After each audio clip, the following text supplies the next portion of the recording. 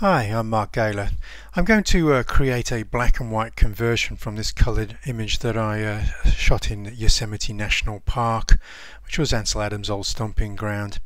Okay, let's first start by just clicking on the black and white as the treatment.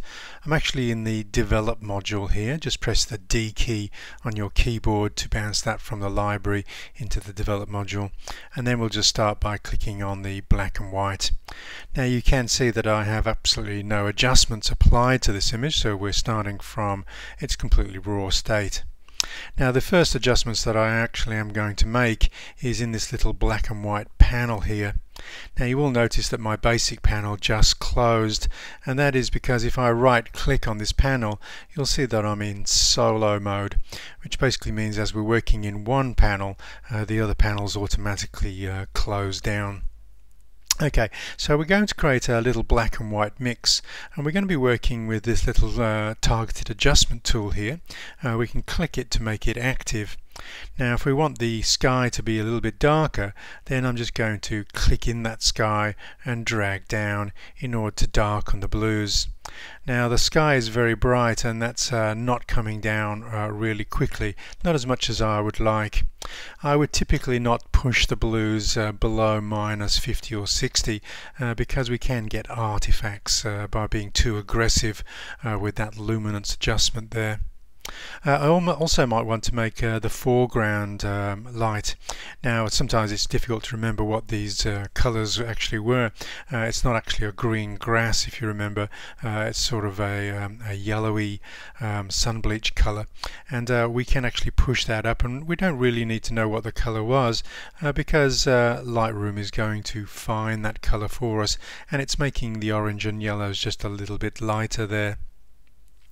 Now there is actually only so much we can do in this black and white mix, and by far the best tools for creating black and white conversions are actually the localized tools.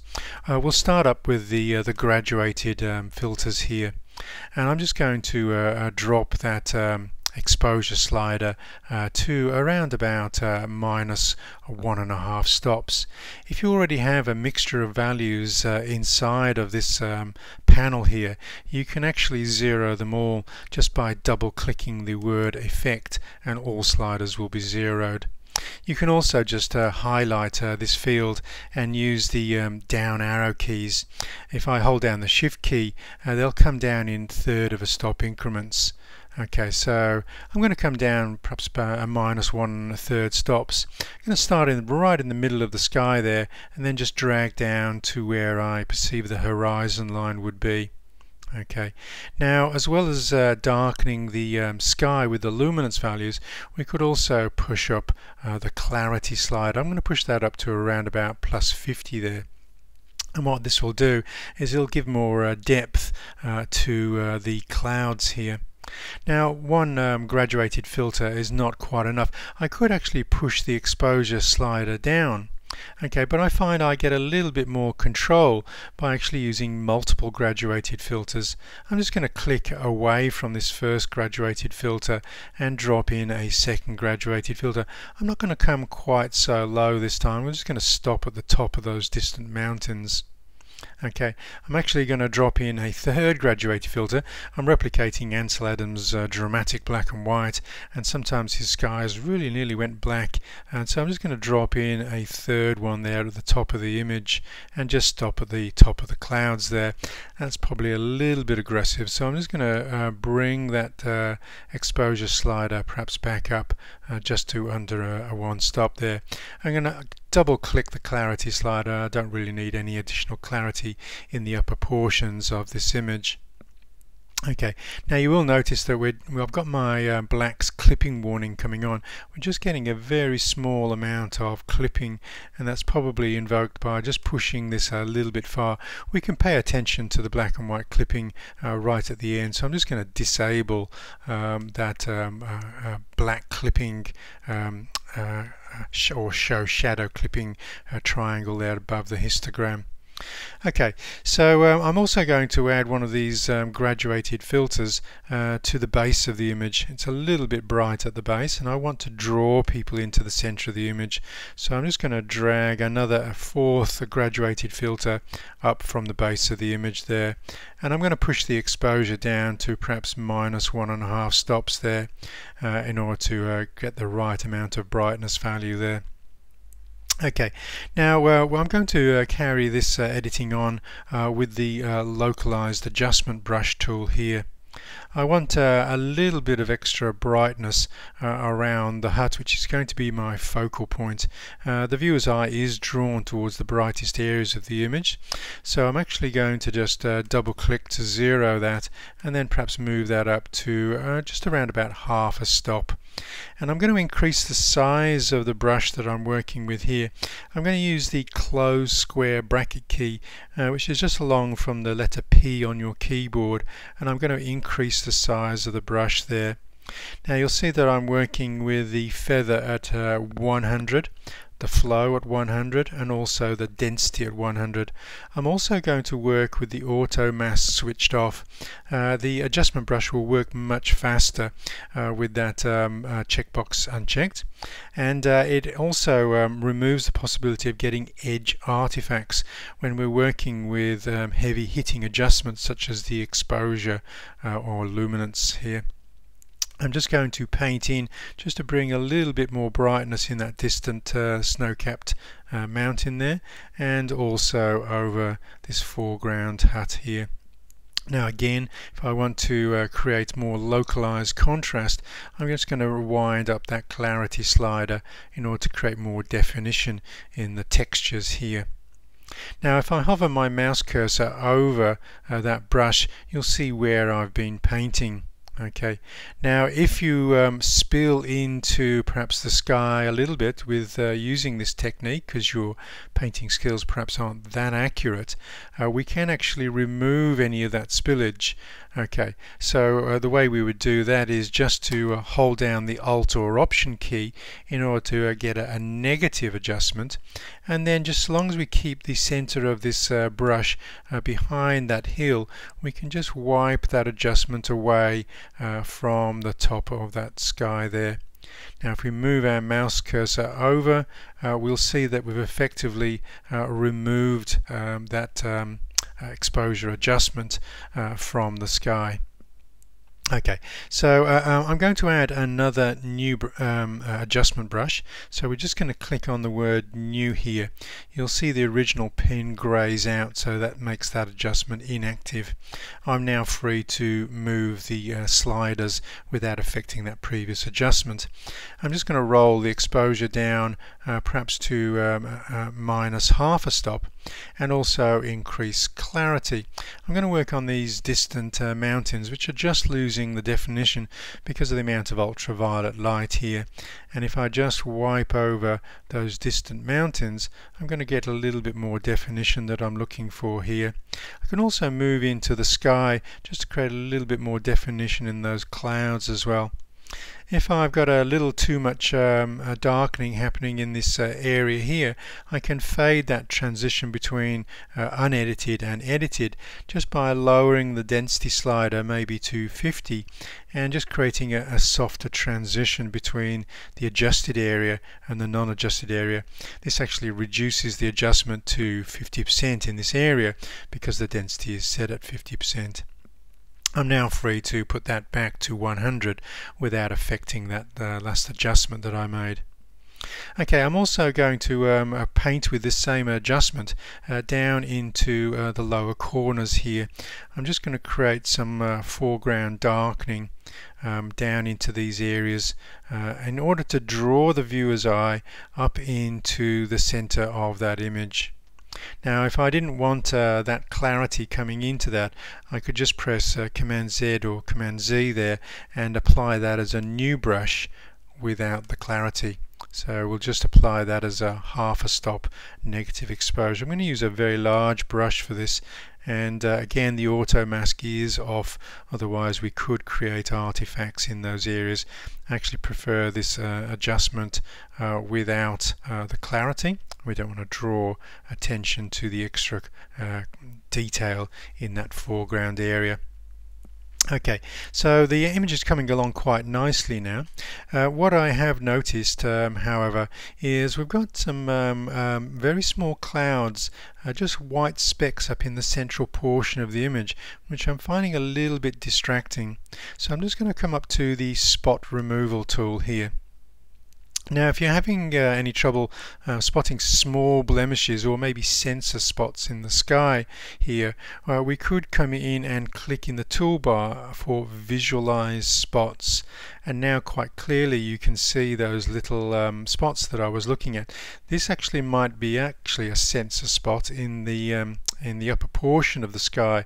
I'm just going to reduce the size of the spotting tool, again using the open square bracket tool next to the letter P. I don't want to use a spotting tool too large here, and just one click will create a fix for that. Now we actually are in the heel, okay, and the opacity is set to 100 and the feather is 0. Okay, now I could increase the size of this, and I can actually just drag over that area, just paint over those 3 small spots. Now I'm just going to move that to a slightly better position, just move that alongside there. I don't want to pick up any of the texture of that low-lying cloud in that area. We'll just unclick the visualize spots feature there, just to check that the feature has removed those spots without any artifacts. And just to come out of there, we'll just click on that tool and come out of there, and now we can come back to the basic panel.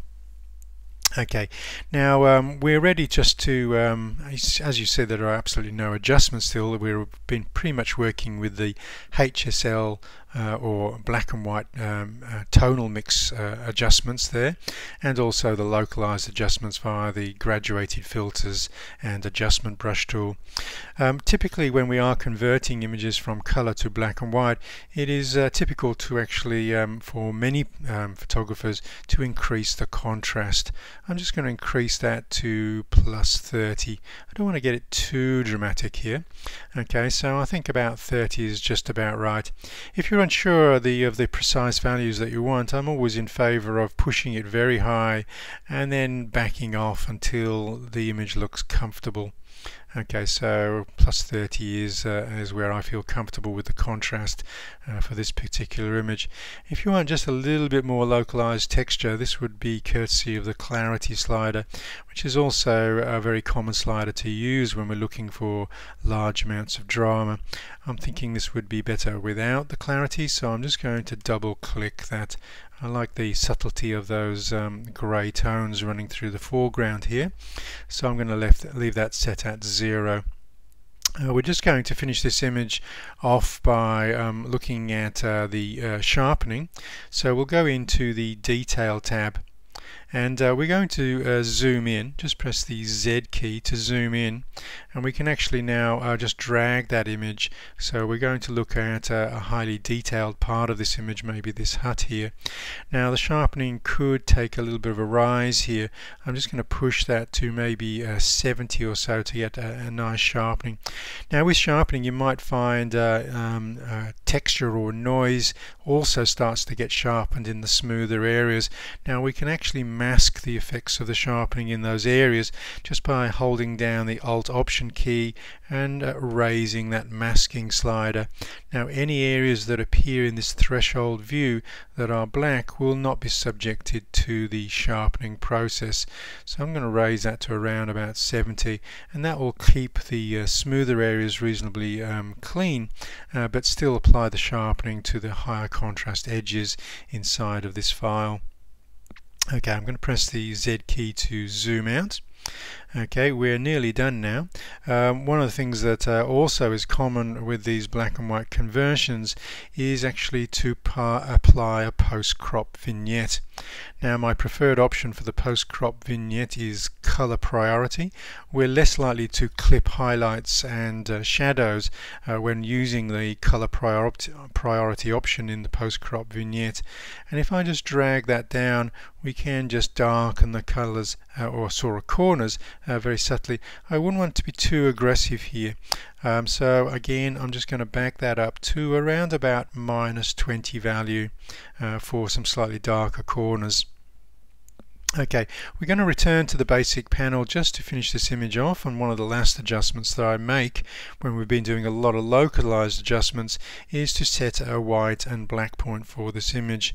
And again, holding down the Alt and Option key, we can click on that white slider and we can raise that until we find a white point inside of the image. As you can see there, it's coming inside of the clouds there. I'll just lower that down.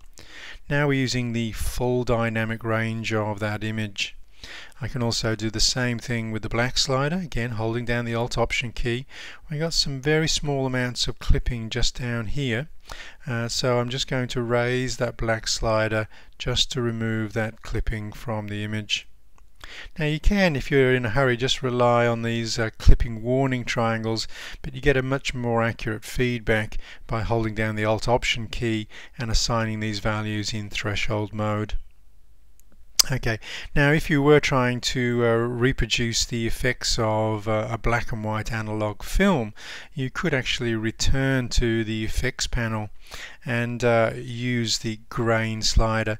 Again, you really want to be zoomed in for this, and you're wanting to be seeing the grain applied to perhaps some of the smoother areas as well as the detailed areas, and you can just then raise that grain slider to get the effects of maybe 35mm film, or if you wanted a medium format film, you could just back that off slightly. Okay, I'm going to leave a very small amount of texture here. Okay, Ansel Adams used large format film, so the grain would have been very fine, and we could also decrease the roughness of that grain in order to create a slightly smoother grain effect there. And then we'll zoom out. Okay, and that concludes the black and white conversion. And just to finish this off, I would typically take a snapshot of this image. I'm just going to press the keyboard shortcut Command N on a Mac or Control N on a PC, and then create a a snapshot. This allows me, I'll just call it Edit 1. And you'll find the snapshots over here in the snapshots panel. Okay, at any time if we decide to reset this image and create an alternative version, at any time I can always go back to my edited version just by coming to my snapshots panel and choosing that snapshot. And as you can see, a very dramatic difference, primarily through the localized adjustment tools inside of Lightroom.